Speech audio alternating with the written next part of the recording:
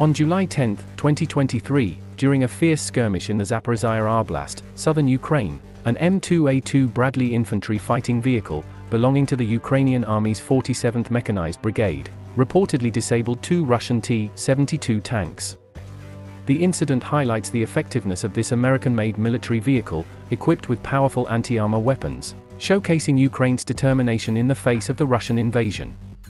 In an encounter between Russian and Ukrainian forces, an M2A2 Bradley combat vehicle is said to have achieved a remarkable feat by taking out 2 T-72 tanks in the Zaporizhzhia Oblast, southern Ukraine. The incident was reported by Ukraine's Deputy Minister of Defense, Hanna Maliar, through a message on Telegram. As of July 12, 2023, potential captures of this equipment were also mentioned on Army recognition.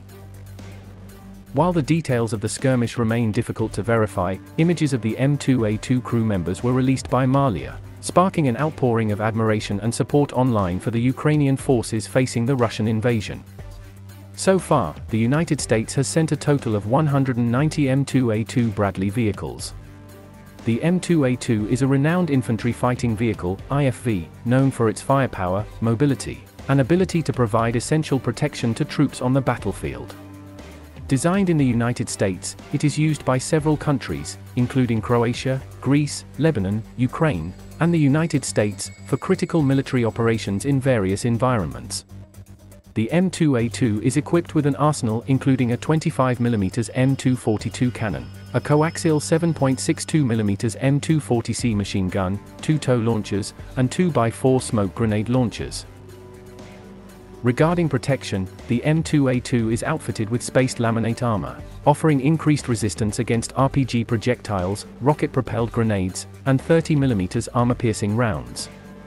With additional upgrades, it can provide all-around protection against 155mm shell splinters. This robustness allows the crew to move with confidence in high-risk areas, providing crucial security for the soldiers on board. Highly versatile, the M2A2 is designed to be adaptable for infantry missions in various environments. With a carrying capacity of 6 soldiers in addition to its 3-person crew, it can transport a complete infantry team, enhancing joint operational effectiveness.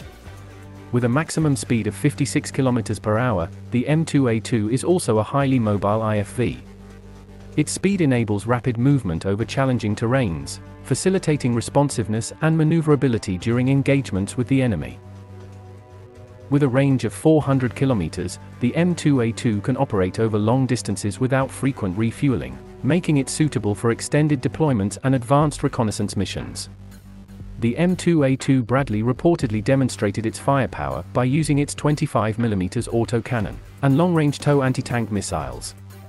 These weapons, combined with advanced optics, allow the Bradley's crew to detect enemy threats at great distances and respond swiftly.